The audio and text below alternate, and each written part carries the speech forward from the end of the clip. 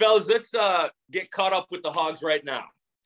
They are 4-3 in the conference, 14-5 overall.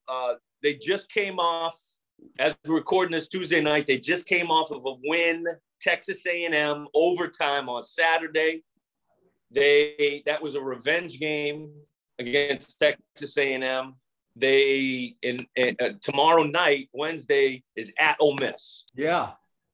They got Ole Miss tomorrow. Yo, here's the thing about Ole Miss. The first thing I always think of, how many people on their team are from Arkansas and mad that they're not for the Razorbacks and know their whole family's watching. And Right. this team, 0. The team my senior year, Ole Miss had 7 dudes from Arkansas, and they all hated us worse than anyone. Yeah. And that's the first thing I think of when we play them. Still to today, I see some of those guys, they still hate us. Of course. Of course. But that team was made up of they had a good team. They got as high as I think 12 or 10 in the country. But think about this: Mike White, head coach of Florida; Keith Carter, athletic director at Ole Miss; Jason Flanagan, who's a coach now in junior college; Anthony Boone, head coach at UCA Central Arkansas; Jason Smith, Michael Boone, Jason Harris, little swole. He's a coach too with Jason Harris. And Hunter Carpenter. All of them. They they came in with a real chip on their shoulder, and like. So I'm glad there's no Arkansans in the game, next game. Yeah, that get that chip on the shoulder. They're a good team though. They got to watch out. So Hogs start 0-3. Did you guys see anything in that 0-3 run? They were catching a lot of heat. I got my thoughts on it. Looking at and listening to Coach Muss, check this stat out.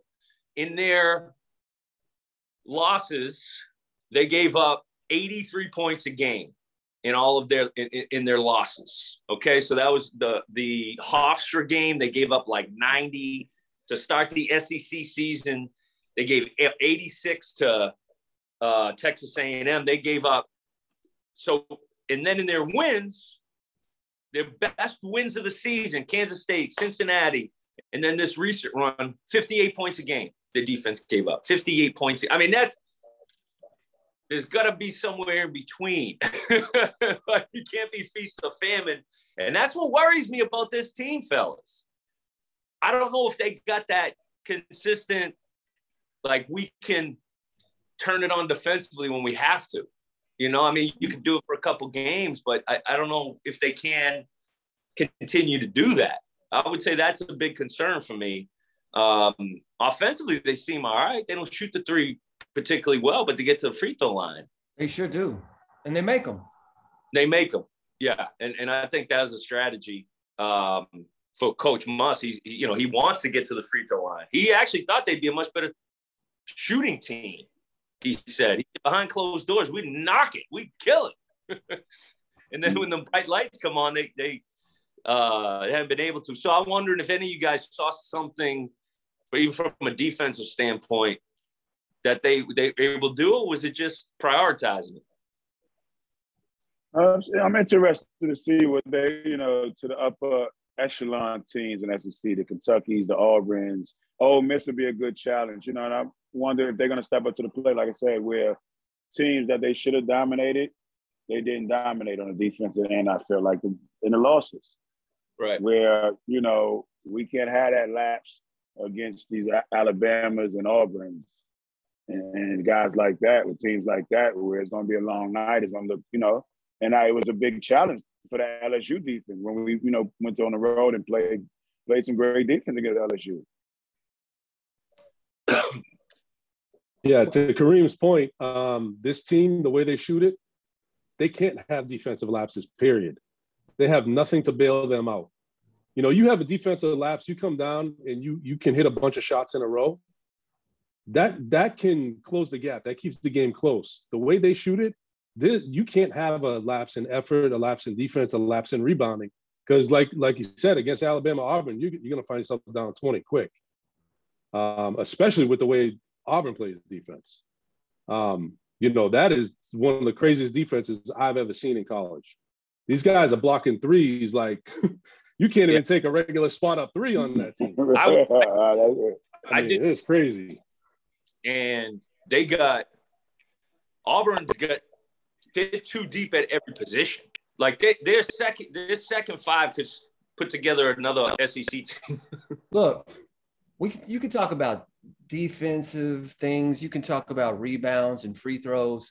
But when I think about late January, and I think about, you know, I take myself back and what's it like when it's the end of January and going into February? Why do some teams all of a sudden collapse? Why do some teams all of a sudden get hot and they're so much better than they were 2 weeks ago? And it's not something you can find in a box score. You know, it's about, for me, I mean, I probably watch the game differently. Me and Rich probably watch a basketball game differently than Kareem and Pat. Like, you guys started for 4 years and you guys knew you were going to be in the game every game. And that's a different mental headspace than guys like us that were coming off the bench. You know, it's a lot of ups and downs. You're usually frustrated. Like, our careers, they end. We were frustrated more than we were happy. You know what I mean? We always wanted more. And when I think about our team in '98, you guys don't know what it is going into a game being cold after warm-ups 45 minutes ago. That's what you know what I'm saying? We had to run a suicide just to get warmed up when we checked in. It's true. But when I think about, like, when I think of the '98 Razorbacks, dude, we were so much better than going out in the second.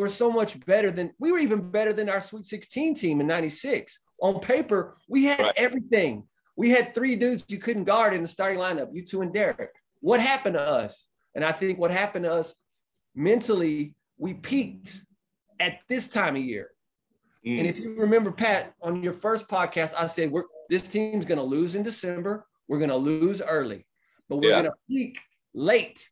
And I think guys like Trey Wade and some of these super seniors are partly why. But I don't think we can tell what's going to happen based on what's already happened, because we don't know what's going on in that locker room. Has this team bought in? Are they together? We don't know. We're going to find out. Right. And I will say, quick, Pat, what I've been saying, though, they are not going any further in the tournament without shooting than they did last year. This day and age, you have to hit hit shots. Look at the teams that win. No, You're I know. Not winning hitting twos. So last year, I just remember, like, the 2 LSU games. They played one LSU game. I think they made something like, I got to look this up, but it was maybe like 15 threes or just insane, or 12 threes they made. The next dude, LSU they didn't hit one. Dude, they lost the record. Dude, they hit 1 through the other night, dude. Unbelievable. Dude, that was third all time, right? That hurt. That hurt bad. I can be honest with you. Longest streak. You know what hurt just as much is none of them jokesters even knew or cared. Dude, like that, guy. I think what you said was awesome. It connects 2021 with 1989 or whatever it was. Yeah, exactly. It connected us all. We were all part of this. We were all part of that streak. That was our streak. You know, that was all those teams' streak and all those fans that saw it. So you needed to know and you needed to care. That's all I'm gonna say about that goddamn streak. And it's going to be tough having to make like 35 free throws every game instead of. Depending on the officials when it comes down to that too. I mean, you know, you don't always have Superman Kareem Reid that can finish with 7 people draped on him. Well, you know what I mean? Well, and the thing too, Rich, is so our highest volume free throw shooters, Note and Chris Likes. And Chris Likes he's a high percentage free throw shooter. You saw what at the end of the game, he struggled a little bit. As much as I always say, free throws are the highest percentage shot you can get, unless you get a wide open layup. But, you know, a 3-point shot, a great 3-point shooter is 40%. A great big man in the paint shoots 60%. I mean, you can have an average free throw shooters at 75, 76%, never mind. So they're a good shot, but it's a different animal. Like being on that line, I always said, Kareem, I don't know if I said this to Bob Holt. He's doing a story on free throw shooting. Kareem, I'll look it up right now. Kareem might have been I don't know what you were free throw wise over your career. I'm going to say you were probably high 70s for your career. 78. 78. But I want somebody to do the math for me. Under 2 minutes, under 3 minutes, whatever they consider clutch. You were 95%. Absolutely. Am I wrong, Guy? You remember thinking to yourself like, absolutely. Or 100%. I don't know if your mentality changed, Kareem, in the end of the game situations, but you weren't 78% under 4 minutes. It was right. And when you look at, I guess at the end of the game, you know, it meant something. During the game, I might have been talking crap to people and stuff like that, not focused on free throws. And then at the end, I was focused.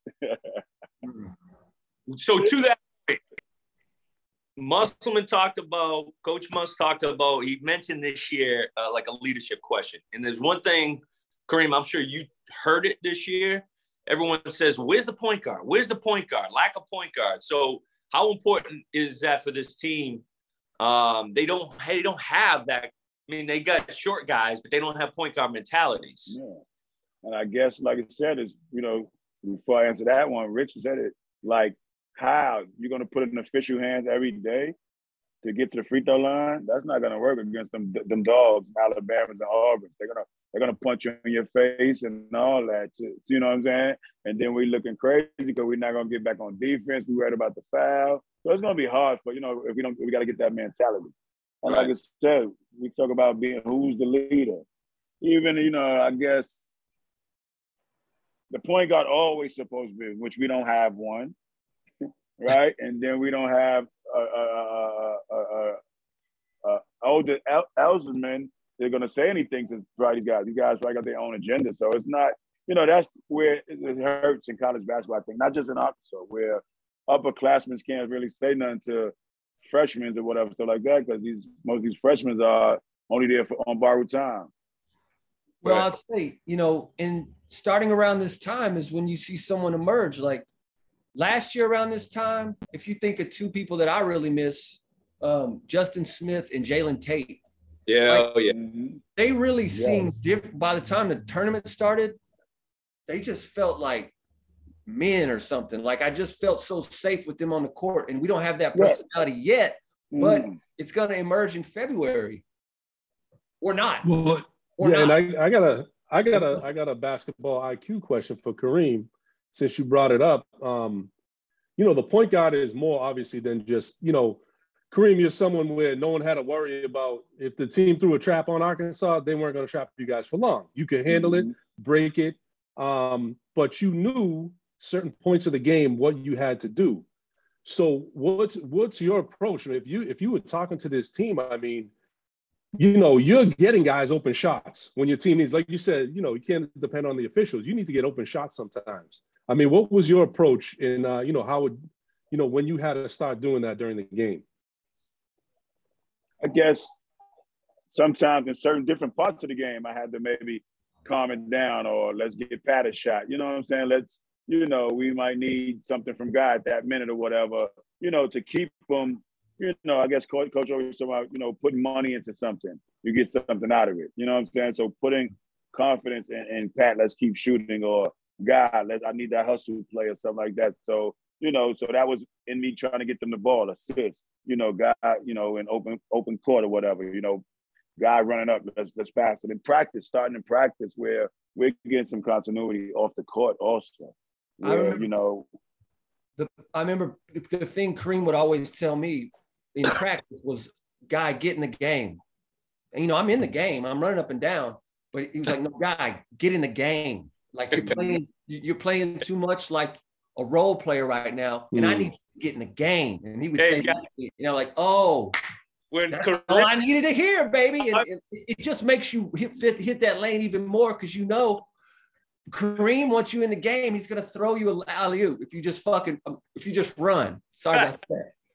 And that's the leadership. That's the leadership right there. Yeah, that's leadership. That's leadership. Rottweiler out. Yeah. And that's like Rottweiler. Let him go, Guy Whitney. Yeah.